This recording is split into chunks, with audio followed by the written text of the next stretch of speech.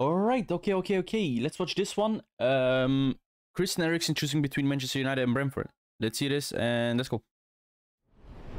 Sky Sport News. Let's go. I do believe there's developments over the future of Christian Eriksen, as we mentioned, with Yeah. his choice between Man United or Brentford.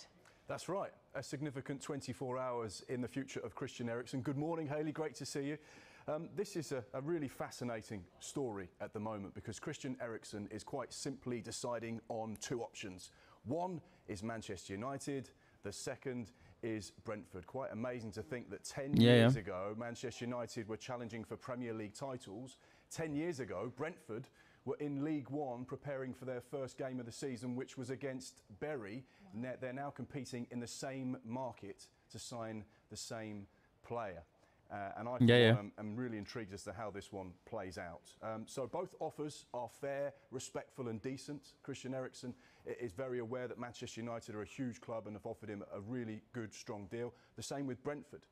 And it really is a head and a heart situation. You can almost weigh up the pros and cons for him deciding to go to either Manchester United or Brentford. Of course, he worked with Thomas Frank as a youngster. He just had a hugely successful spell there, keeping the side in the Premier League. He was the heartbeat of that Brentford midfield from January right through to the end of the season. I think if you speak to most Brentford fans, they would say, without Christian Eriksen, we possibly could have gone down. That's how influential and important he was for us at the back end of last season. It was Thomas Frank and Brentford that gave him the opportunity off the back of everything that had happened with him.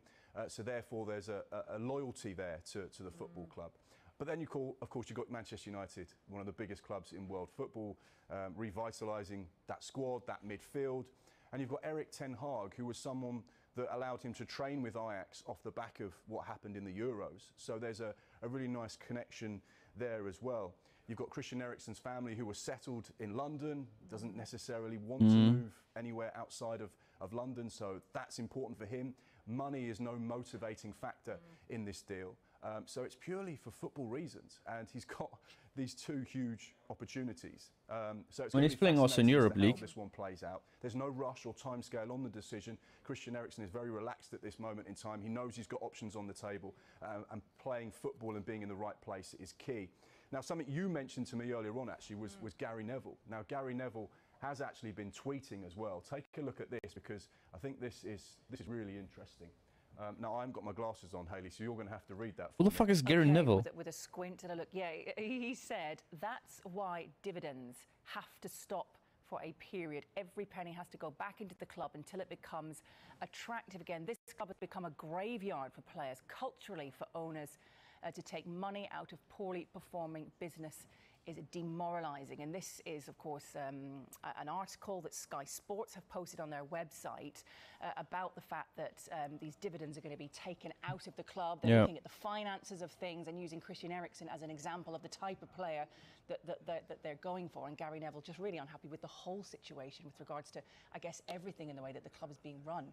Yeah, so allegedly there are dividends being taken out of the football club going to board members today, which is something that happens at football clubs. But what Gary Neville is referencing there is that why should money be going out of Manchester United when we're trying to rebuild this side, regenerate Old Trafford and invest in the academy, the infrastructure and rebuild this fantastic club into the great club that it once was? And how are Manchester United competing with Brentford? And that's no disrespect to Brentford. But for a player that, of course, has a lot of quality, but should that be the situation and should money be going out of the club in that way? So really, really interesting. We know that Gary Neville was hugely passionate about Manchester United and is always honest about Manchester United as well. So, yeah, we'll keep our eyes and ears to the ground on this one. Christian Eriksen with a straight shootout decision between United and Brentford. Yeah, true. It would be easier if they got the big bucks for Paul Pogba, but gone on a free. They get absolutely nothing for this, possibly the worst bit of business ever done. Of course, twice for Paul Pogba going to Juventus. When's this deal going to be completed? Well, we're expecting some movement on this deal in the next 24 hours. Today could be a really significant day for the future of the 29-year-old midfielder. What do we know? We know that there's an agreement in place between Juventus and Paul Pogba. Sky in Italy are reporting it's a 3+1 year deal or 4-year deal on the table for him, and this contract is due to start at the beginning of July.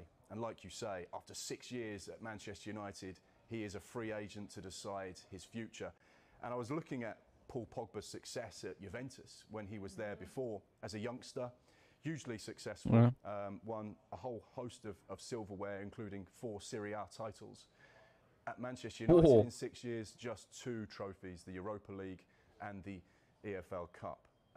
Arguably, Paul Pogba's biggest success at Manchester United wasn't actually for Manchester United, it was winning the World Cup in 2018 with France.